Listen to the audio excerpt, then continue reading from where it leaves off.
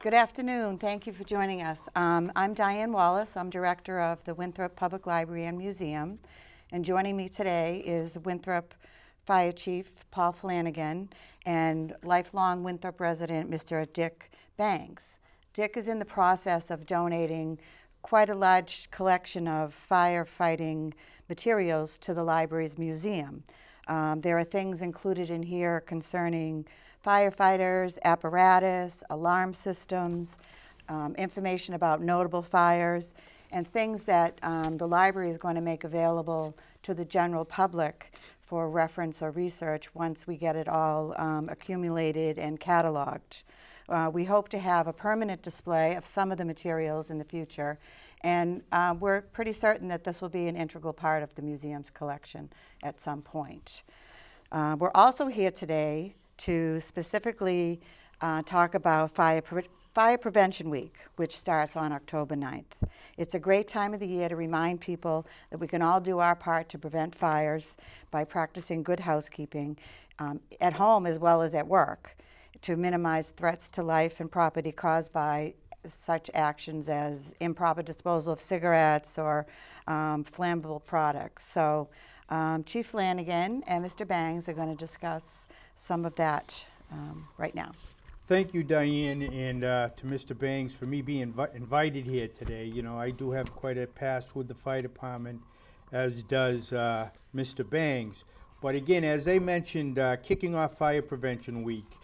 Since Woodrow Wilson declared Fire Prevention Week back in 1922, it has been observed on the Sunday through Saturday period in which October 9th falls ever since.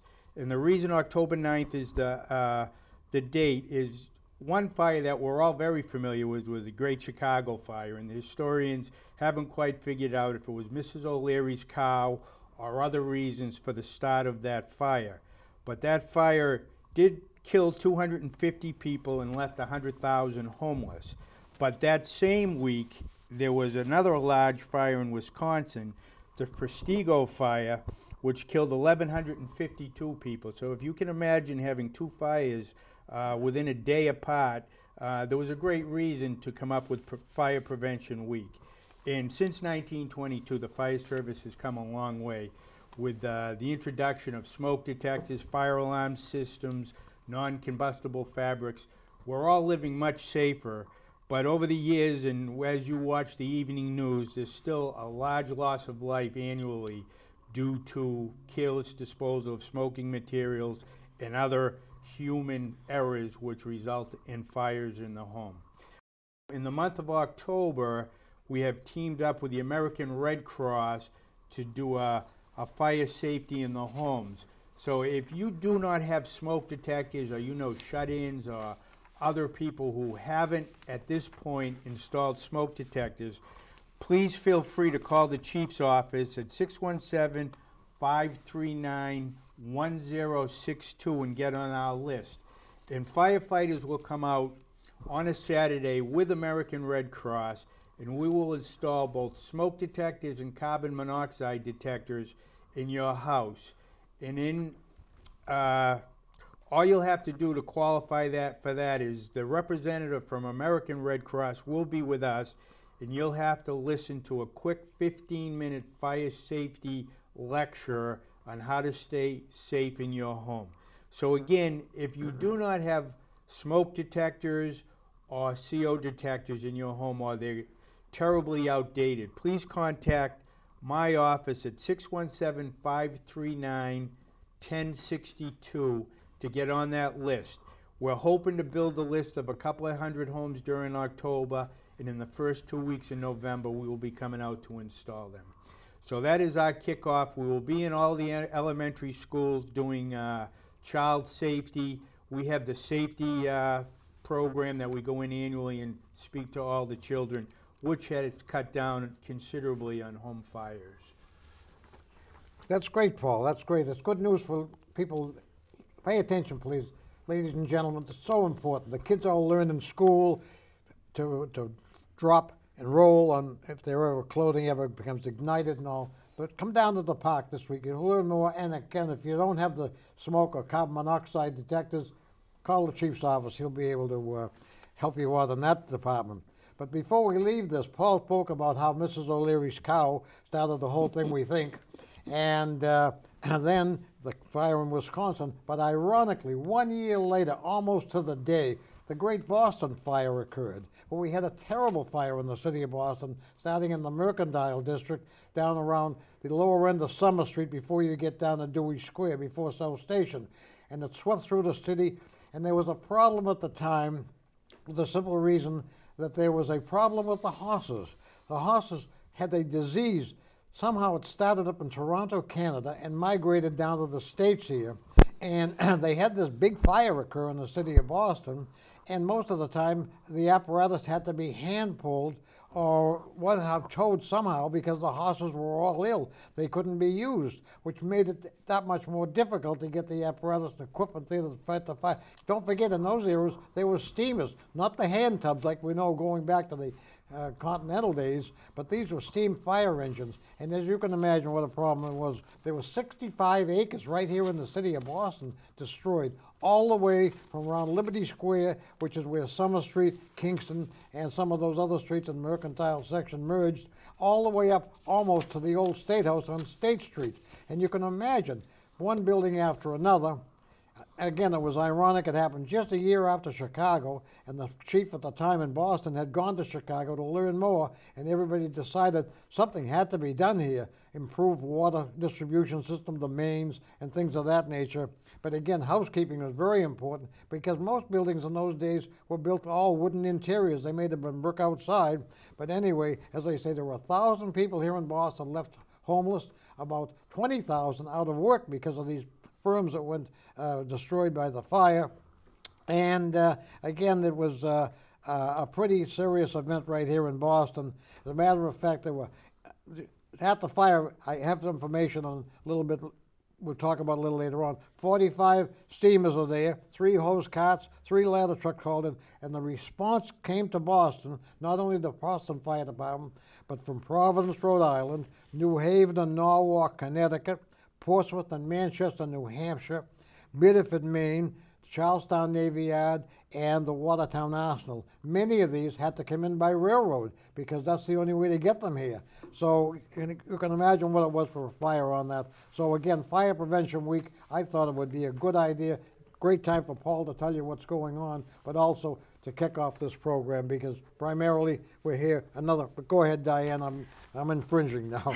No, thank you. That's wonderful. There's so many things going on today that I had no idea about, so I hope people are paying attention. And I knew about that fire in the briefest way and all those details. That's amazing. I think today people take the fire department for granted. We assume they'll just sweep in and take care of us, but there's a lot we can do to help ourselves before it gets to that. Doing some research, not only for this program, but recently I talked to one of my friends, a retired lieutenant from the Boston Fire Department, a real historian. And we got talking about some things, and he said, you know what? We're the experts now. There's no one else left to go back to find out the facts. When we were kids growing up, there were still some of those survivors from the 1800s around, okay? I had a friend, a deputy chief in Boston I used to visit, and he was an engineer down on Congress Street when they had a steamer. And he said, what we had to do, well, all the time, he said, when they had steamers, they had to keep steam up on the boilers and the water warm. So they tapped right off of the building steamer, okay? There was a connection. We'd get an alarm. He said, you disconnect that, but I always had a fire built in the fire pot for the steamer. Now we'd go out, you have to light that with the kindling, get it going. We get to the scene, maybe a false alarm, back to the fire station, back the horses in, get the, and I clean out the fire pot and put another kindling. Well, you know, you do that a half a dozen times. In those days, they had 1 day off in 14. So you were there in the firehouse 13 days in a row. And I said, my God, just think about the innovations, as you mentioned, from those days to today. But as Jim told me, this fellow I spoke to, he says, there's nobody left to talk to for the new crew. That's why we want to preserve so much of this data, because it's there for the reading. That's all it is. Now, Boston Globe did a great piece on this, a periodical. That'll be in the collection of the library. And also this story about the sick horses where they couldn't use them. Another retired Boston chief wrote that the epizootic fire, that will be also included in the stack of material you have for people, whether it be here local, and I'm sure that it'll be available through the Noble system. Yes. Well, you know, one good thing too, as the new firefighters go to some of the community colleges and other colleges, Salem State, to get their degree in fire science, one of the courses is the history of the fire service. So they do get indoctrinated how a lot of it started. And a lot of the fire codes that keep us safe today were all driven due to tragedies. Yep. You know, it wasn't a case, let's put sprinklers in, I think it would be a good idea. It's a result of the Coconut Grove, sprinklers in the schools and everything were a result of large lost fires in schools, public schools. As Paul said, he mentioned those things on the, especially on the Coconut Grove. That's the revolving doors. Right. That's it, gone. They collapse automatically at night. There's no more Correct. people trapped because of a revolving door. That was the only entrance or way out. of the Panic building. hardware, which we take for granted as you're leaving a place of assembly, there's a crash bar. So years ago when there was a panic and everybody was pushing against the doors used to open in. You couldn't get them open. Couldn't get 'em. Now as the crowd pushes, the doors go open and out everybody goes. Yep, yeah. So there's a So- lot of things have changed. Even today, I was talking to another classmate of mine that came in the office, my office this morning, and we got talking about things, and I said, what have we lived through? You know, me, I'm a pretty old guy right now, all right? But my father, if I'd said to him, there's going to be a man to the moon in my lifetime, what are you, crazy? What are you talking? Our fathers couldn't conceive some of the things that have happened in our lifetime, my own lifetime, in the 30s, from there on out.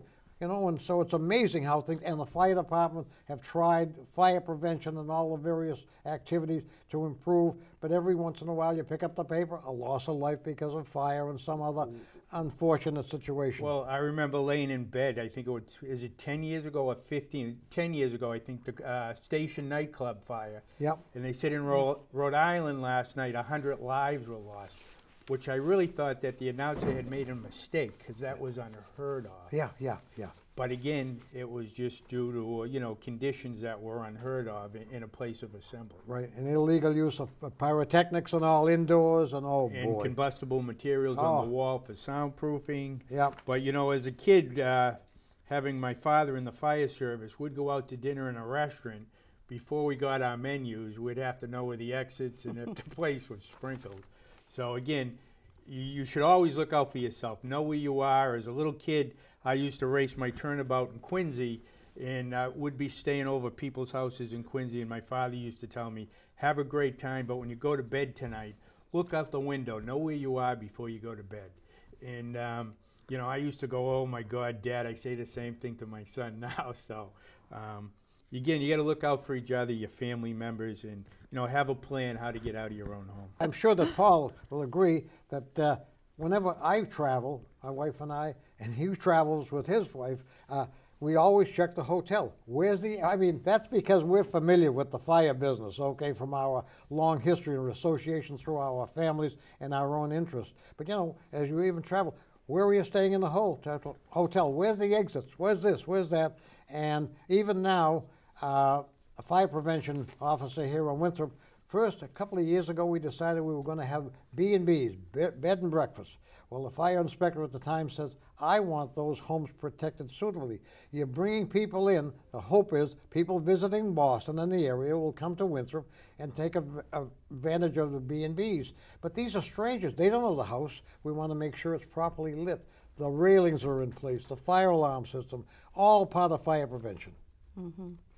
Like I said, the things that the common person takes for granted. So luckily, Yep. people are on the job Right. to protect us from ourselves, Yep. right? In a moment, Mr. Bangs is going to show us some of his collection, some of his photos. And I mentioned before, the library is going to catalog these and have them available. My main goal is to have these digitized so that they can be available online around the clock to anybody who desires to look at them and learn about firefighting. And this way they don't have to handle materials which can be fragile at this point. They can get ruined. So having them digitized is the best way to share them throughout the Yeah. Noble network. So Well, the photos could, I'd like to get the books first if we could, Diane, out of the way, some of that, all sure, right? sure. Because again, people said, what are you donating all your books and your collection of fire material, firematic things? And I'm a founder of the Boston Fire Museum, myself and another group, taking over a former fire station in the South Boston area. As a matter of fact, this very station where that gentleman I told you was on the steamer, he had to make the fires every time they came in and out of the station, you know, be ready to go. But anyway, and they said, why aren't you going to donate them to your own organization? I said, well, many of the people over there have the books, they have the periodicals, and, well, what good are they going to do over there? So I said, I think I should donate these to the Winthrop Library. I had some encouragement from the trustees, and they said, okay, let's, so what I've done is gather the books that I have, and Diane says she's going to catalog them all, categorize them and all, but I've got things about Winthrop Fire Department. I have a lot of books. My travels and my business occupation, as you know, I worked a number of years for Raytheon Company, and starting in the 60s, I traveled a lot throughout the country in the procurement. Unfortunately, I worked in a research and development type operation.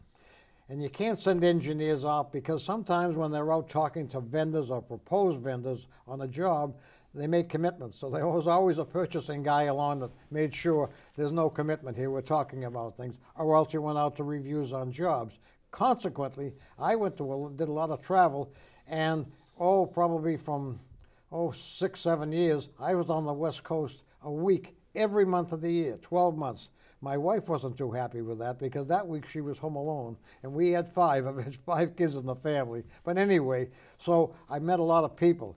And as a result of that, Paul Ditzel, who was a notable author, did a lot of books on fire departments. He had that kind of an interest in it. Eventually, he became a fire commissioner in the city of Los Angeles. And when I first went out there, we got talking. Well, it led to one thing or another. He had done a couple of books, will be in the library. And then he wanted to do a book on fireboats and fire alarm systems, things like that. And I went to work with my friends here in Boston. And of course, he did research throughout the country. So the books are going to be in the library from Paul Ditzel. They're all hardcover. They'll be cataloged so you can look through them. And there may be a project someday that some kid wants to look some of these things up. It's there. Along with that, there'll be the things on the Great Boston Fire and a number of other things from New York, a history of the Boston Fire Department, things of that nature. And again, so it'll all be there. I'm sure, Diane, some of these things, especially the photographs, will probably wind up in the museum section yes. because you can't issue those out and have any success with them. We want to take care of those. But let's get some history. Paul, why don't you tell a little bit about your fire department, your family fire department association, your grandfather and your dad and yourself? Okay, thank you, Dick. My family, my grandfather, Charles Aloysius Flanagan, joined the Winthrop Fire Department in 1903. What happened there is he worked for several months on the Winthrop Fire Department, and again, a lot of the seniors that we've talked to over the years used to say in Winthrop, Irish Catholics need not apply in Winthrop. That was just the era that we lived in, as we lived through many eras in our country. So shortly after being appointed to the fire department, they terminated him. But because my grandfather was so good with the horses, they brought him back a few months later, and he finished out a 44-year career with the Winthrop Fire Department. He retired as a lieutenant. My father, Charles Joseph Flanagan, he got the privilege to work with his father, my grandfather, for 6 months. And my father went on the fire department in 1943 provisionally, and he was appointed permanent in 1947. I had the privilege of working with my father for 10 years. I got appointed in August of 1978. So there's been somebody continuously in the 2 buildings that the fire department occupies now at 40 Pauline Street and 416 Shirley Street, continuous from 1903 till today. So basically, if you do the math, that's 113 continuous years. And my brother, Charles Joseph Flanagan II, or Junior, if you will, he has 30 years concurrently. So we've put roughly 155 years or so on the department, and we've had, as you can say, we've had a great run of it. But you know, Dick, as you look back, and even in your day, there was the Hazlitt family combined, put in, you know, in the high 80s, the Riley brothers, the Benson brothers, we got the Rich brothers. There was a lot of families that had multiple members, and it doesn't matter if you go to Winthrop, Boston, the tradition, and I go to chiefs meetings, I will be talking with chiefs, and they'll say, well, my father was a chief, or, you know, my brother's a deputy chief in Boston. So somewhat like the police department, but I think it's greater tradition in the fire service that families were involved for years and years and years in the fire service. Because I knew when I was in Winthrop High School, two things I wanted to be. I wanted to be a firefighter, and I wanted to be an electrician. And I got my electrician's license 3 months before I got appointed to the fire department at 22 years old. So I guess, you know, my wishes all came true, and you know, I consider myself a big fish in a little bowl here in Winthrop, but it's been great. And you know, sitting to be able to talk to you that also had great interest. You know, years ago, the fire department, as you were talking prior to the show with Diane, they didn't make a lot of money. The only guys that were in the fire department are the guys that wanted to be on the fire department. Right. And you know, I hung at the firehouse. I only lived one house up from the Shirley Street station. I hung there from the time I was 5, and I grew up there. And some of the World War II guys that, you know, would be picking on me and sending me down to the old Delby's to pick up their lunch or whatever, you know, as they were finishing out their careers, you know, and I think you were the gentleman that promoted me to a lieutenant when you were on the Board of Fire Engineers. I became their boss. So I was a little kid that was getting under their skin when they first got appointed, and I was actually their lieutenant as they were finishing up their careers. So, you know, my story is just amazing to be part of that whole culture when it was at its best, I feel. Keep in mind also what Paul was just saying, there were those, we have a terminology of people that follow the fire department. They call them, some people call them fire buffs, sparks, one thing or another. And he's always been a spark. And his brother, Chuck, that's on he's a captain, as he said today. But I want to go back to your grandfather for a minute, about your grandfather being appointed. And I happen to hear these stories from my father, who was on the fire department. Before I get into my own, somebody talked a little bit about Charles Aloysius. Evidently, very well thought of here in town. Could handle horses and all. Would you like to come to work to the fire department? Yes, I would. Well, it seems Charles Aloysius had a whole week working, and I don't know how many hours. Again, they were long, long hours. Basically a call fire department at that time, a volunteer, where they had somebody to drive the horse and team, whether it was a hose wagon or the steamer eventually will show you, or the ladder truck, whatever. But anyway, come Saturday, and Charles Aloysius went to the powers to be, and he said, I need a couple of hours off tomorrow to go to Mass. Where? Now, you know, the Pilgrims left the old sod in order to come over here for religious opportunities and to get away from some of the problems they had back in merry old England.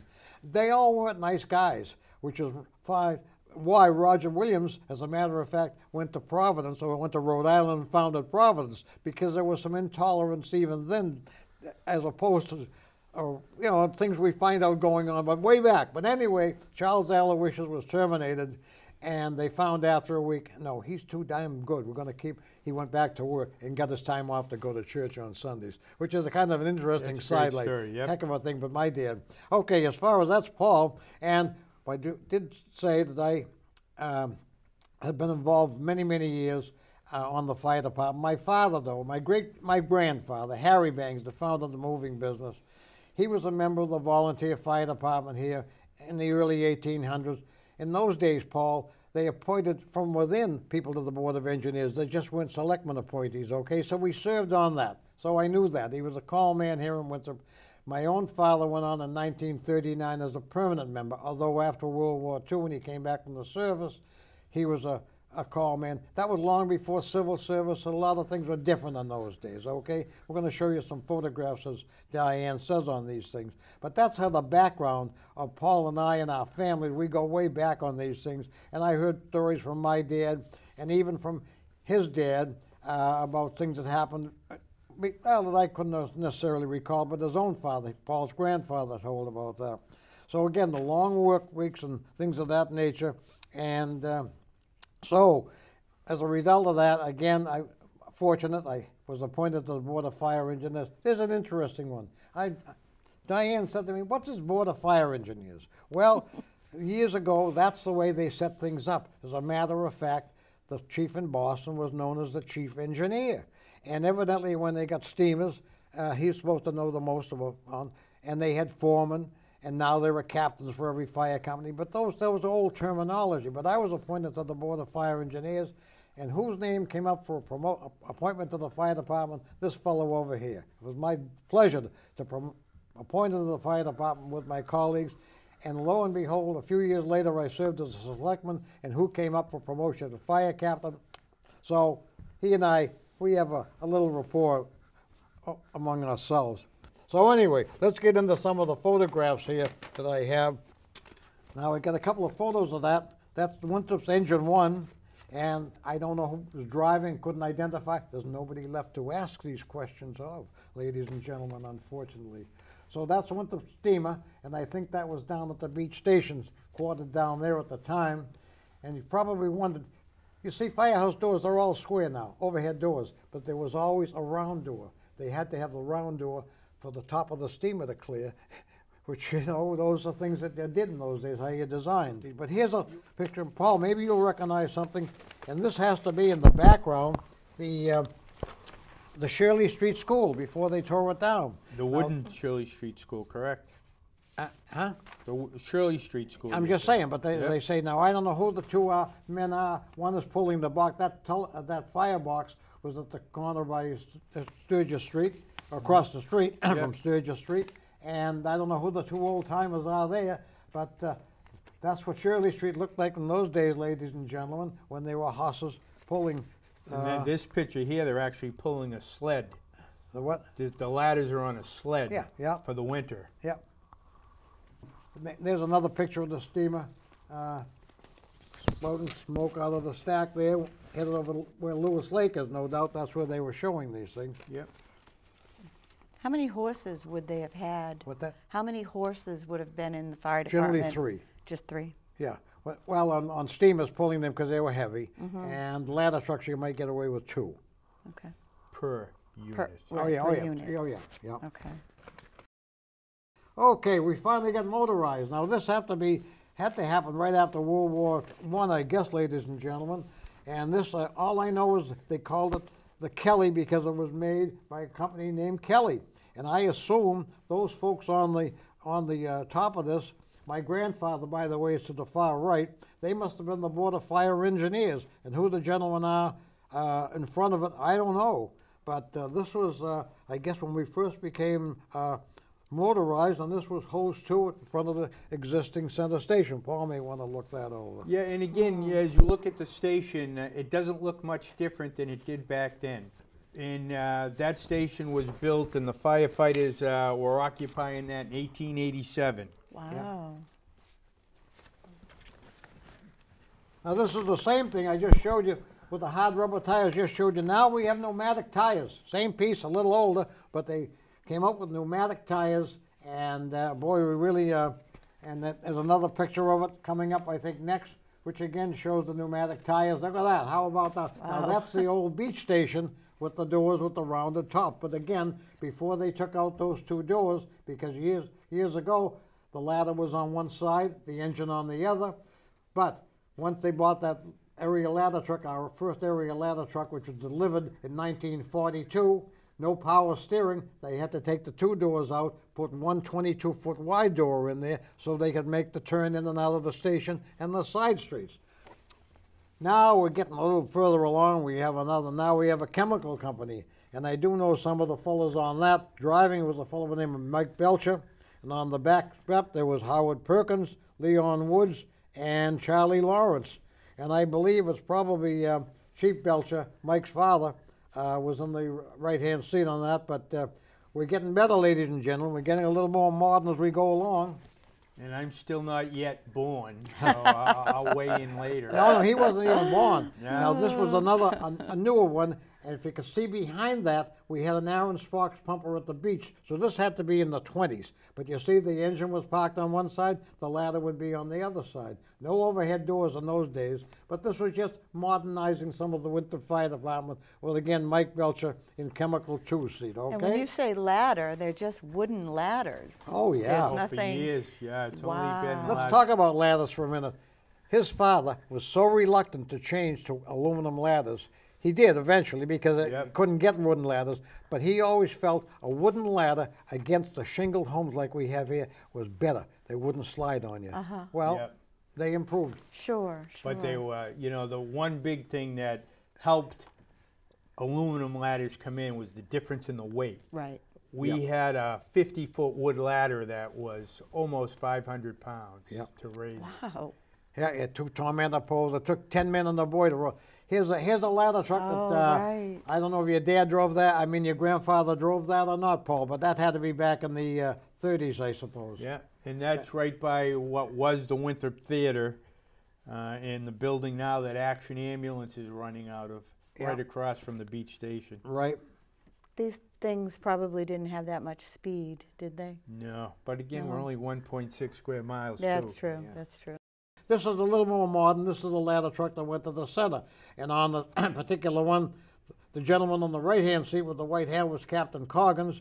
And on the running board, the first fellow was, again, Mike, I'm not sure of that. The second man down with the mustache, that was Henry Keogh. Henry Keogh had the Keogh plumbing business here in Winthrop, next to the fire station. The next one is Mike Belcher, who again was Chief Belcher's son, who was standing up on the fender. And I think Cy Rock was the officer next to the chief standing up. A little more modern ladder truck. They made by the Robertson Company in Cambridge, but it had to be in the 30s, I imagine. Now this is 1949, and we had the two engine companies here, but now there's the beach station with the one door, so it made it easier for our area ladder truck to get in and out. And this was replace one of those chemical companies we talked. Now we're going back again a little ways. I'm going to show you, this is our 1918 Aaron's Fox 1,000-gallon per minute pumper. And this one was at the station. It was the first major piece of fire apparatus, motorized with a pump on it and everything else. We had hose carts until then.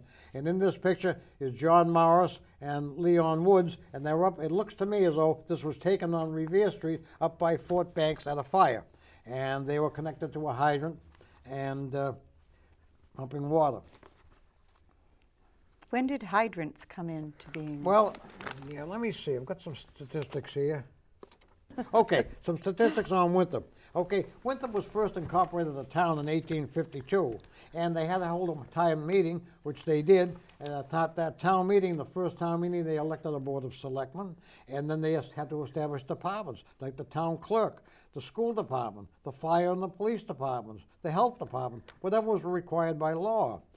Now, there were certain water mains in town. There was a company known as the Revere Water Company, and they had run a few lines, but most places until that town were depending on wells in their backyard, artesian wells, okay? However, the town acquired the Revere Water Company in 1884, and now we started the big system of putting in hydrants, water mains, domestic service to the houses, things like that.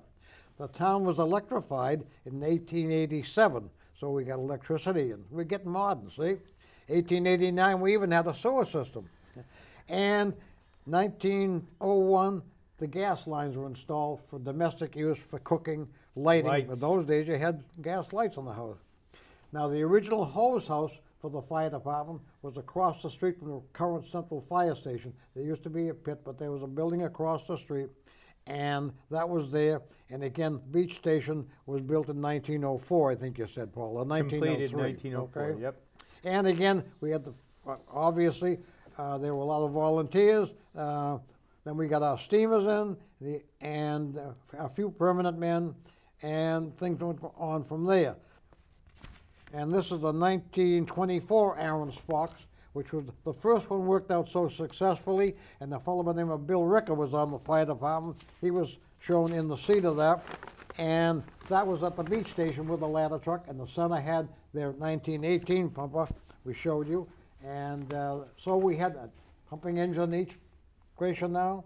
And of course the department basically only had chauffeurs. We might have had a dozen total people, ladies and gentlemen, including up to 1939 when my own father was appointed, because we depended on callmen. And we had so, and I'm going to show you a picture of some of the callmen in a few minutes, but we depended on callmen. They used to get 50 cents an hour for showing up to go to fires, whether it was a big fire or a little fire. It didn't matter, 1 hour or 5 hour, it was 50 cents an hour, and that's how we were in the department. This is a photograph taken back in the 50s, and well, Paul's father is there. He can point them out to you, and some of the men that do as you look at the picture from going from left to right, the second gentleman in is my grandfather, and next to him is my father, and my father, I think in that picture is rank of a captain at that time. But you know, every year there was Fireman's Memorial Sunday, which you see that in the paper. Boston, a lot of departments celebrate that. And every year, and this was one of those events on a Sunday morning, and they all picked a spot. And again, we had a lot of these that call in. On the far left is a fellow named John Kennedy. Always was invited. He was in charge of our sewer system in town. And as Paul pointed out, his grandfather and his father were there, and a lot of men.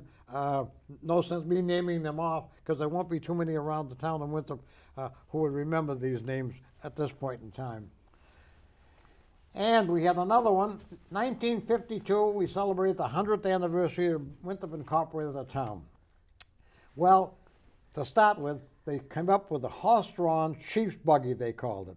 It was a one-horse-drawn thing, and who were in the buggy, but at the time Bill Floyd was chief engineer at the time, and Charles Aloysius Flanagan, Paul's granddad, was the driver on that. He led the parade off. And a fellow by the name of Laurie Clark, a retired Newton firefighter, again, Sparky and all, he bought an old steamer. And he volunteered. He says, I'll put the steamer in the parade, but you're going to have to get the horses and some.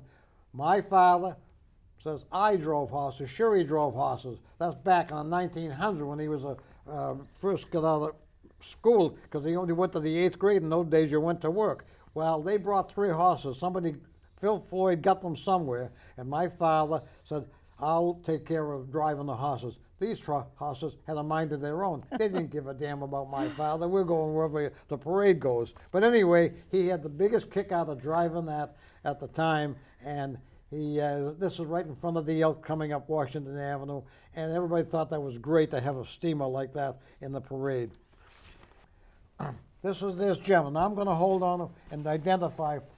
This is a plaque that we had made up, a photograph mounted on a plaque demonstration. It's going in the library collection, and it's entitled Winthrop Fire Department Engine 2, 1918 Aaron's Fox 1,000-gallon capacity pumping engine, participates in the Boston Mass Parade commemorating the 50th anniversary of the Great Boston Fire on November 9th, 1872.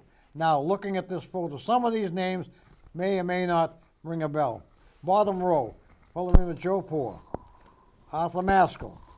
Let me see, where are we? Oh yeah, Fred Cochran, Arthur Mention, who I had mentioned, my own father, the string beat, okay? Fred Everbeck. There was not senior. He was at the beach station on the department, permanent. His son followed him on the fire department. Elmer Woods, George Buck Floyd. Again, he was in charge of the beach station. I think Cyrock was the last one, and the fellow on the far right in the uniform, Tim McCarty. Who the gentleman is behind, I don't know. But I'll tell you something about Tim McCarty. He was on the fire department. Those are the good old days, all right? He married a woman who of means, evidently, and she didn't like the cold weather.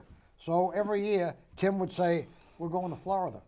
Well, he didn't fly down like we fly down today. But anyway, so go ahead, go to Florida for a couple of months. They had to hire somebody, one of the callmen, to fill in for Tim while he and the wife went to Florida for January and February. How about that? Just take times off like that. You can't do that anymore. Second row, Leon Woods and Charlie Burrell, member of the Water Department. The top row, Chief Warren Belcher. The next one, one of our former tree wardens, Millard Smith. A fellow I don't know, the next two. And the last one, Warren Wickwire, another WW1 vet, who became a permanent member of this department. So anyway, this will be on display in the library or in the museum for everybody to see, and that was the big deal. That puppet was delivered that year and just in time so that almost the whole department went into the parade that day. Your grandfather wasn't there, Paul. He was one of those that must be left behind to mind the store while all these birds are out of town parading. Right. So that's some of the history. Okay. And I started to make mention about, Diane had asked me, where's this fire engineers? Well, you know, we came up, again, the chief engineer was, well, because he was supposed to be the smartest guy and all. And then we had a board of fire engineers from 1852 to 1980. And then the town meeting finally voted to have a permanent fire chief, because in the latter years, those boards were, all engineers were appointed by the selectmen. And there were some good boards and bad boards, and let's get rid of the political business. So they had decided to appoint a permanent fire chief, change the things around. The board of selectmen is long gone. So now we have a photograph Diane brought in from the library, because he was also active there, of our first permanent fire chief. Ed Hazlett was appointed fire chief in 1980, and he headed the department up for a number of years. And when Ed retired, which he had to at 65, Paul's dad, Charles, succeeded him in this. So Diane brought that photograph from the library in today, just to show another picture of Ed. Yes, the community room in the library is named for Chief Hazlett, and the library's proud to be associated with the fire department on numerous occasions, I guess. You know, a lot of local firefighters have supported the library over the years, and we're thrilled to add these items to our collection that will highlight all the work of the firefighters on behalf of Winthrop.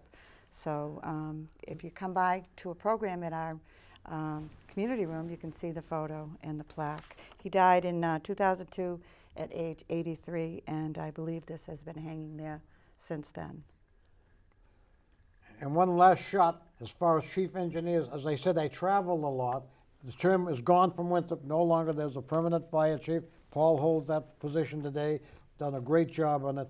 But in my travels, I found out, talking to my friend, the author in Los Angeles, out there, at one point in time, again, he was on the fire commission, and the official title of the city of Los Angeles, now that's a big city.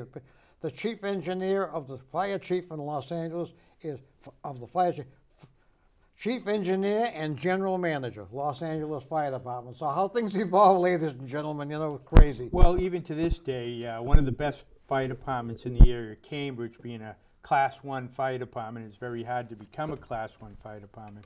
But Jerry Reardon, who is the chief, is referred to as the chief. Chief engineer still. To this okay, day. so that Correct. term is hung over. Yeah. Yep. And so these, again, these are some of the books, as I say, I just brought in. We put them on top of the table. Diane says she's going to catalog them all. She's going to put them on the shelves in there. And if you have any of the kids, anybody, just, they're enjoyable reading for some folks that like to get into historical data. And, it's going to be all there. This way it's going to be put to use for the future. I just don't want it to die out and not have people have access to some of this data. Some people say, you're crazy, but I'm trying to do my part on behalf of the town. It's nice that you think of it beforehand, you know. Well, some of your family might just toss them out, you know, not realizing the value, and there may not be duplicates around. So well, he's putting the names, all the names that he recognizes, you know, the people he recognizes, he's putting the names right on there. So I'm getting all the information we can to well, add. Diane, I don't know if you got a call, but just this week, two ladies rang the bell at the Center Firehouse, and they're Leon Woods' relatives. And I think they were calling, they called the library looking to see when this show is going to be. But they're out now, they're retired, and they're tracking down, you know, a little history on Leon Woods. Well, there's two. So they will be referring to that. So earlier in the day, we had done a smoke detector inspection at 32 Marshall Street. So when I said to the ladies, because I happen to answer the phone, anyone else, I mean, I answered the door. Anyone else they asked about Leon Woods, they wouldn't have a clue, you know. Yeah, but you forget it. I mean, you come to the door, they don't know who you are. So well, they're all new people now. Because I have new people there, but I said, what are you up to now that you're leaving the firehouse? He said, well, we got to go by where Leon lived. And it was 32 Marshall Street, a house we had done a smoke detector inspection this morning. But Crazy things, huh? That is crazy. Crazy things.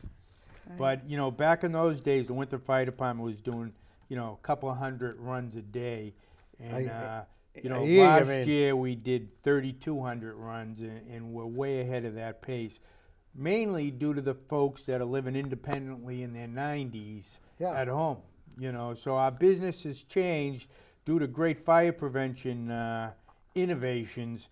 They've kind of put us out of the fire business, but we've wafted into, you know, Homeland Security, you know, hazmat. But EMS is a big part of your business. EMS is huge now, but this has been great. You know what? I forgot to mention that the chief was a library trustee. That's correct. I think I forgot to say that. And that's why they And named the that's room why after they him. named. That's So why I they think that named he it. must have been highly thought of. Yep. And like a lot of people in this town, he wore many hats, but he was very fond of the library. So it's nice to see that all tied together. Yep. There you go. You know, But so this is a thank you. program highlighting fire prevention. We thought it would be a great time to have the program, not just a donation, but let's get word out. You can never be too careful around fire. You know, things happen, it's unfortunate, and you see crazy accidents, but boy, if you can minimize those opportunities, because it's crazy to lose a life because of something foolish. Yes, yes. Okay. And stay tuned to the library's website and Facebook, and we'll let you know when we've got things on display. Well, and we'll have a little ceremony. Thank you, Diane, for Okay. coming over today and spending the time with us. And we appreciate it. I appreciate it. It highlights my things, but it also gives Paul and I a chance to talk about old Winthrop, bringing it up to date, modern Winthrop. And, well, it's our pleasure. We enjoyed it. Thank you. Thank you.